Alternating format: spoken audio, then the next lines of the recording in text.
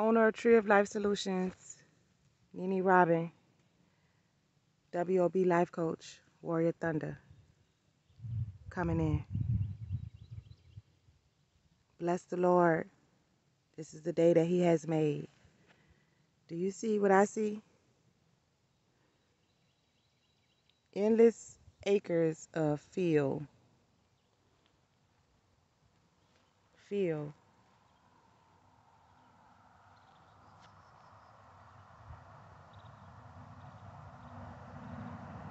Yep, that's the road. That's how far I'm up in here.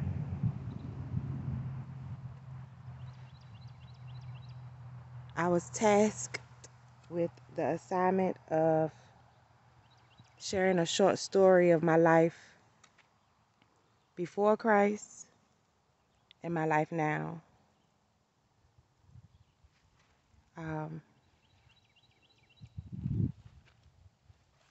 I've been pondering thoughts and talking to God, asking the Holy Spirit, pressing on Jesus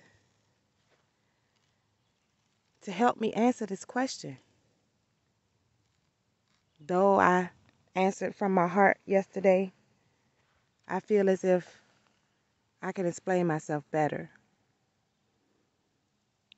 Sure enough, if you ask, the Lord will answer. I felt like Jacob, almost wrestling all night, trying to get the answer. Well, Jesus responded with a parable, and it involves a field similar to one of these. And it's almost as if within this field, there's treasure.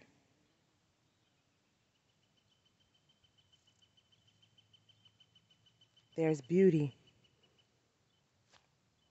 among the thorns and the thistles and the weeds.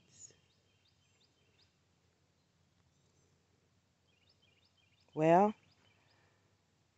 this will be the entry to my short story of how my life was before Christ. I would say one of chaotic, about like those branches just cut and thrown every which way.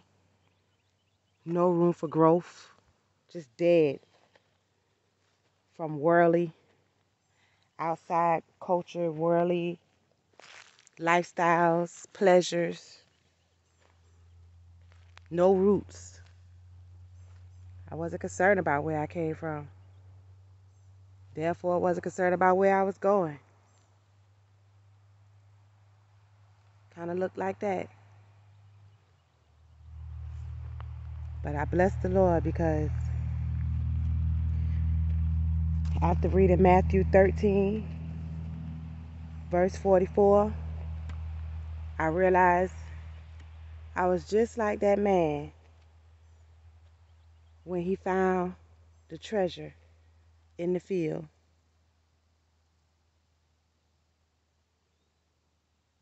He decided to sell all his possessions to purchase this field.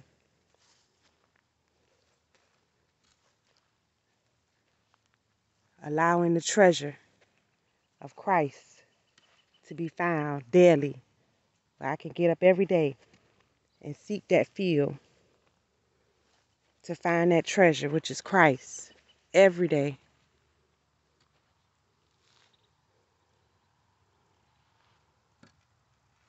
To look for that beauty among the thorns every day.